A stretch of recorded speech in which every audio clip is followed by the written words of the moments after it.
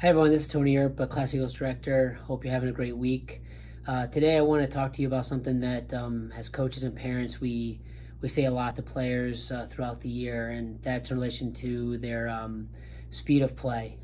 Players are often told that they need to play faster and they need to increase their speed of play, which is true. One of the most valuable resources in the game is time, and one area of a player's level, that is an indicator of their level is how quickly they can play and what is their speed of play.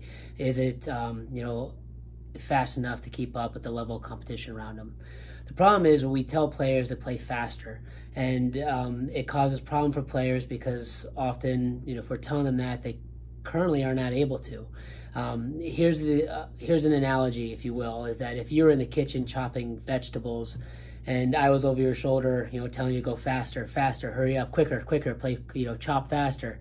A couple things could happen. One, the vegetables aren't going to be chopped up very well, or two, there could be, a piece of a finger, with the vegetables. Either way, it's not going to end well.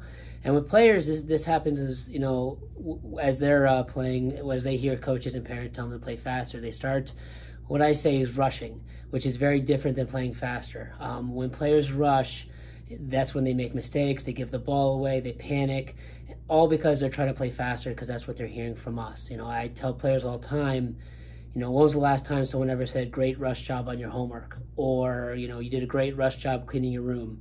It doesn't happen. Rushing doesn't get them a better result. It just, forces them to rush and typically lose the ball.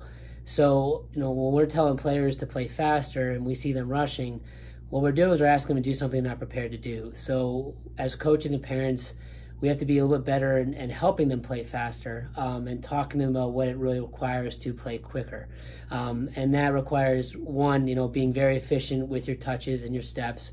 When the ball comes, you take the exact number of touches and steps and the things necessary to execute, without having to take too many extra steps, too many corrective touches, need to move the ball from one side of the body to the other too many times.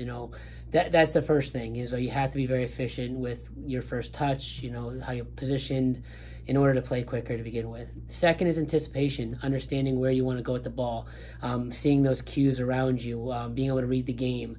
That allows players to make decisions faster. If they're making them after the ball gets to their feet and they're not really sure where to go, of course they're going to slow down. So, if our goal is really to help players play faster without rushing, then what we need to do is first start telling them to play faster and recognize when they're rushing and telling them to slow down, think about what they're doing, take the number of touches they need to do things correctly, versus rushing and giving the ball away anyway.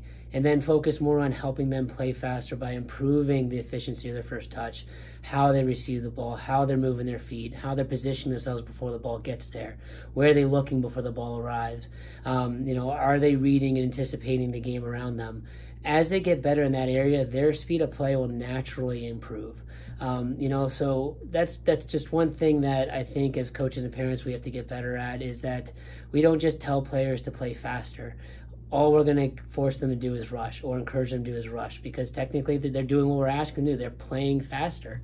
They're getting the ball off their feet faster, but without, really any better results. So it's much better for players' development, confidence, to slow them down, focus on, the things that they're doing right, making sure they're taking, one touch when they can take one touch, but taking two touches when they need two, taking three when it requires it, versus taking two when they should have taken three because they're trying to play faster. So, this is a key area we have to be careful when trying to increase players' speed of play, by really focusing on the elements that increase the speed of play versus just telling kids to play faster, which just creates panicky, rushed kids. And going back to what I said at the beginning, just like somebody standing over your shoulder when you're chopping vegetables, you're not going to get faster by them just asking you to do it faster. You have to, get better at it. So, going forward, it's something we should think about as parents and coaches when addressing this area of the game. So, next practice, if you see a player that needs to be playing a little quicker than they currently are, how are we helping them do that? And telling them to play faster is not the way to do it.